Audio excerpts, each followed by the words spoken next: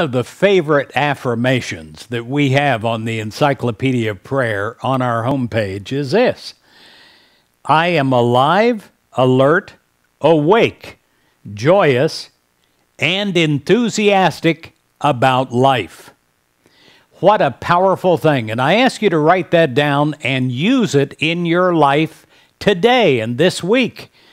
I am alive, alert, awake, joyous, and enthusiastic about life. We speak these words often, and we do it when there is much that needs to be done.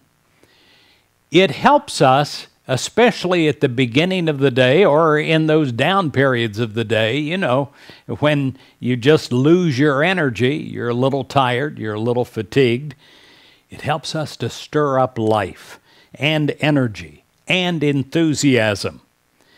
And it is easy and joyful that the work becomes. It doesn't have to be continuous drudgery. It can be something that we are alive in, alert in, awake in, joyous in, and enthusiastic in.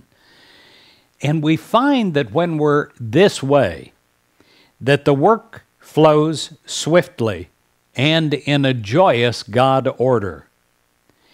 I invite you to join me in affirming these words today. I am alive, alert, awake, joyous, and enthusiastic about life. You speak these words aloud, and you let the words ring out, and you let them be heard inside of your ears.